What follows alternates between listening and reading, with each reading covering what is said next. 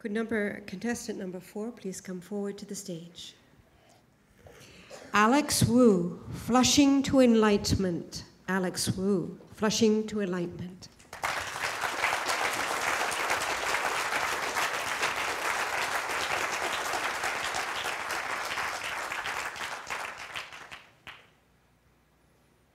It was a Saturday morning. I had just finished brushing my teeth, and I was rinsing with Listerine as usual. But as I reached over to screw the Listerine cup back onto the bottle, disaster struck. My hand slipped. The cup ricocheted off the counter and disappeared into the toilet bowl. I peered over. There was the Listerine cup, bobbing up and down in the water. I was in a devil of a spot. What was I supposed to do? Should I make a rescue attempt? Would I ever use that cup again? On the other hand, Listerine does kill 99.9% of all germs. So I went to the kitchen and returned with one of the last bags Loblaws gave away for free. I wore the bag over my hand as though getting ready to pick up after a dog. And reaching forward into the toilet bowl, I knew that no matter what I planned to do with that cup, I had to retrieve it. Or did I? I did a quick double take and pressed the flush lever.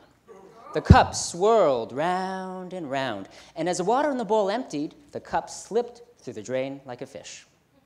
At this point, I thought I was a brilliant problem solver. And then the water level started rising and rising. Up and up and up the water went, but down it wouldn't go. I was pooched. In my head, I scrolled through my list of options. I could call a plumber, but that would make me feel like even more of an idiot. So an hour later, I returned from Costco with a package of 8 plungers. And I got straight to work. But as the minutes on the clock ticked by, I'd made no progress. The toilet still wouldn't flush. I sat down on my couch feeling dejected. I could feel myself sinking deeper and deeper into a bottomless pit of anger and frustration, and just when it seemed like things couldn't get any worse, I made my smartest decision all week.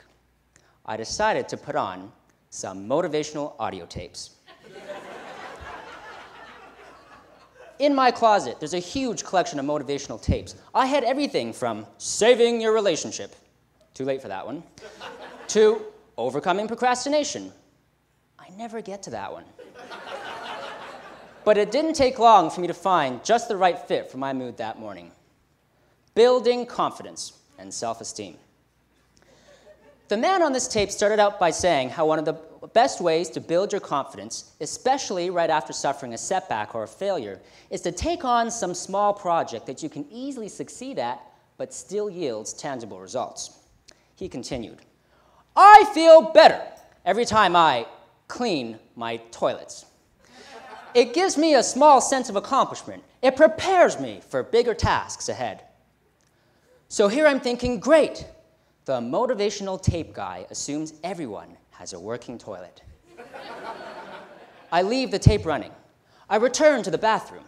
I establish a firm grip on the plunger. If the motivational tape guy had inspired me to do anything, it was to have a working toilet, just like everyone else. At least I would try.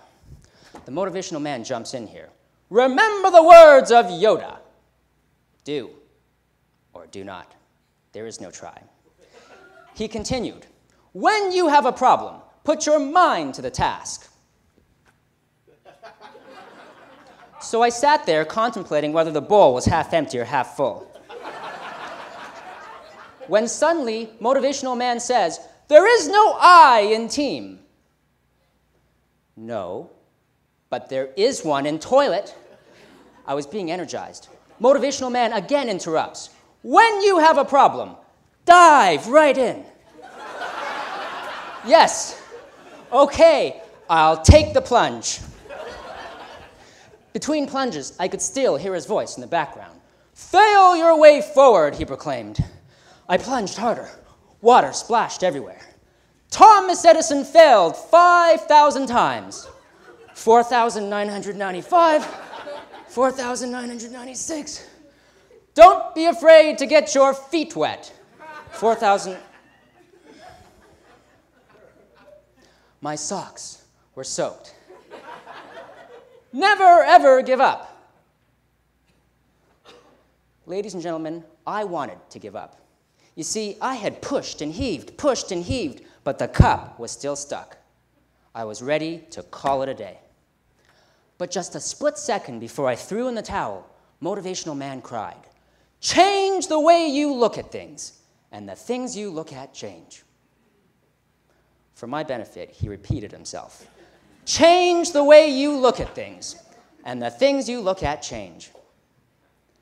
That was a pretty novel idea. How could I look at my situation any differently? My mother has never failed to remind me that my birth involved 18 hours of long, hard labor. The problem, according to her, was that my head was too big. I was a 10-pound baby, and about 17 and a half hours into the process, she was ready to give up. But boy, am I glad she stuck it through that last half hour.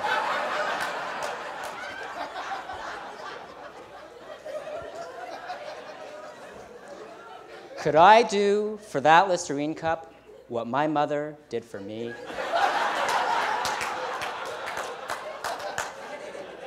I returned to the bathroom. I picked up the plunger, preparing for a final siege, and raising both hands as though wielding a sword, I looked down into the toilet bowl. And I was floored by what I saw. There, in the little puddle of water that remained, was the Listerine cup. It had made its own way out of the drain. I cradled the cup in both hands like a newborn baby.